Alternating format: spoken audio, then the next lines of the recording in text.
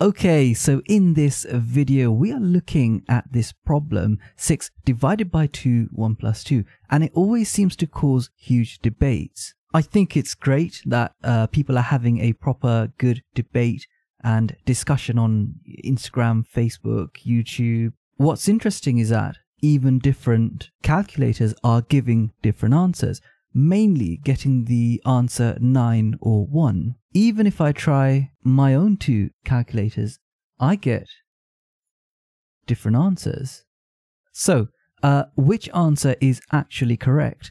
That's what we'll be looking to find out in this video. Let's try and actually work through this question like how many people have been doing. Depending on where you live, you may use BIDMAS or PEMDAS. They pretty much mean the same thing, and they basically tell us in which order the operations should be performed. And this is something you would have learned at school, and I definitely have to teach this to my pupils. Starting off, we do the brackets first. So 1 plus 2 is 3. So we end up with 6 divided by 2 and in brackets 3. And this is where it gets interesting. You see, the operation between the 2 and the 3 is multiplication. So it comes down to 6 divided by 2 times by 3. Still, working through BIDMAS or PEMDAS, they both say the same thing. When you have operations of the same precedence, you go from left to right. Same precedence here means one is not more important than the other. And in maths, division and multiplication have the same precedence. Since we are now left with multiplication and division here, BIDMAS or PEMDAS say we go from left to right. We then get 6 divided by 2, which is 3, and then 3 times 3 is 9. Is this correct? Well, let's think about it. Take 1 divided by 2x. How do you see this? I'm pretty sure you see this as 1 over 2x, but if you break down the operations, it's 1 divided by 2 times x. Using BIDMAS or PEMDAS, you go from left to right to give 1 divided by 2, which is a half, then half times x is half x. Now, is this how you see 1 divided by 2x? So you can see this way of working is already causing some big issues. If we then extend the problem to AB divided by XY, I'm pretty certain you would see this as AB over XY. But the PEMDAS BIDMAS convention says when you have operations of the same precedence, you go from left to right, which gives ABY over X. So you can see the issue here. BIDMAS or PEMDAS is going against how most of us naturally see these sums and expressions. And this is why the original question is causing such issues. It goes against how many of us see maths being written. This is why we avoid using the division sign in higher level maths. It causes huge problems and creates massive amounts of ambiguity. Calculus students know that you will never see the quotient rule for differentiation written like this, or this indefinite integration problem written like this. It's absolute madness, but this is how they are always written, free from ambiguity. So, what's the deal with this problem? Well, I used the word convention before, and this is what it's really about. Convention makes our lives easier, but they are not precise or exact and can change. For example, a long time ago, this division sign meant everything on the left divided by everything on the right, but this is definitely no longer the case. Similarly,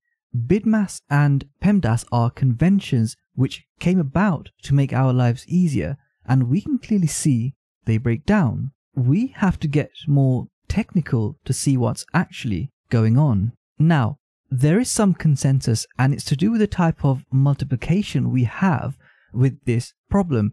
You will notice that between the 2 and the 3, it's not an explicit multiplication sign.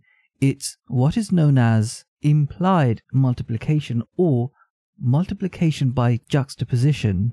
very often we naturally see this type of multiplication with higher precedence. Like my AB divided by XY example, we know or feel BIDMAS or PEMDAS is wrong, and it is wrong because we see this as AB over XY. Again, this still doesn't solve the issue, which is why calculators will keep giving different answers.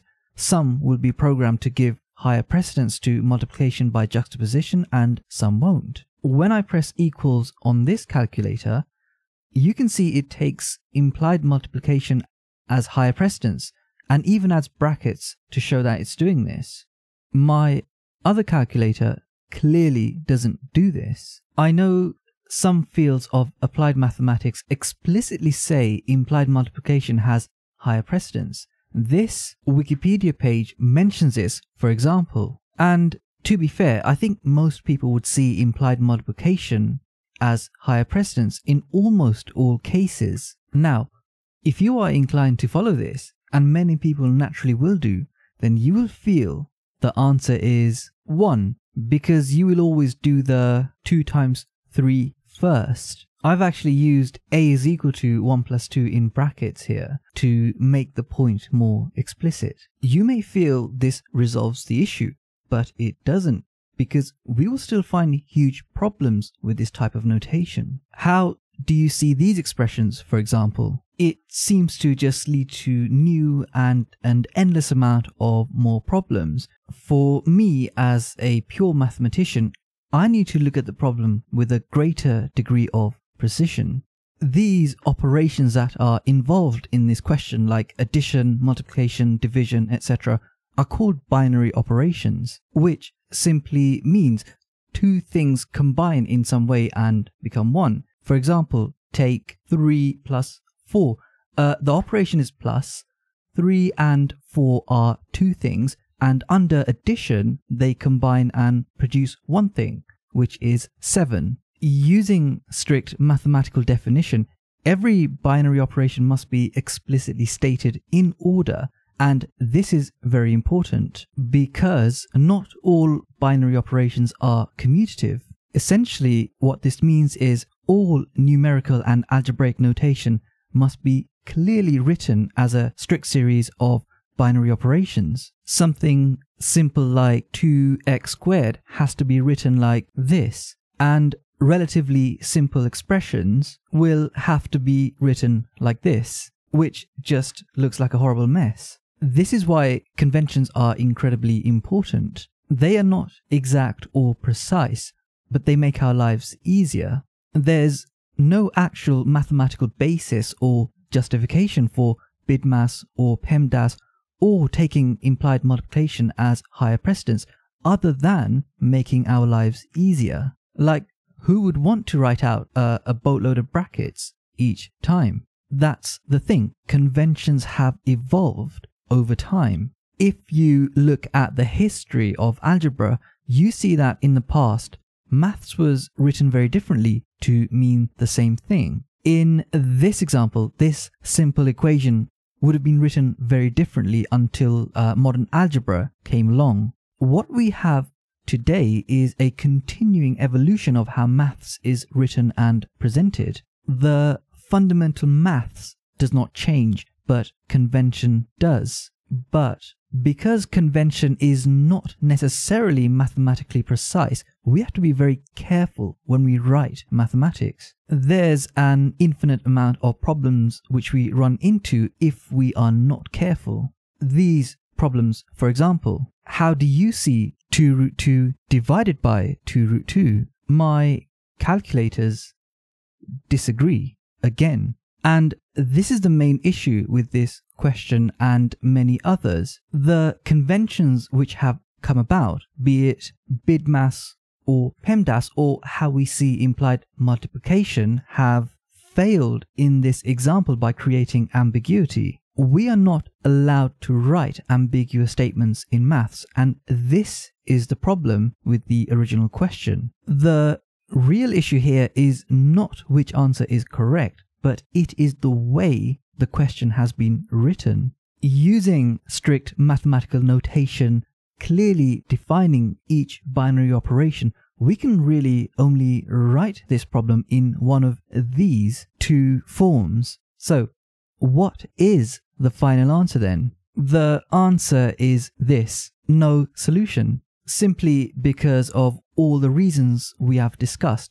This question is not written or presented correctly. And as I've said, we are not allowed to make ambiguous statements in mathematics. Where there is ambiguity, the writer must ensure this is removed in their presentation. You will find as you go on to study higher level mathematics, the questions you ask and how you ask them become incredibly important. These questions also have no solution, for example.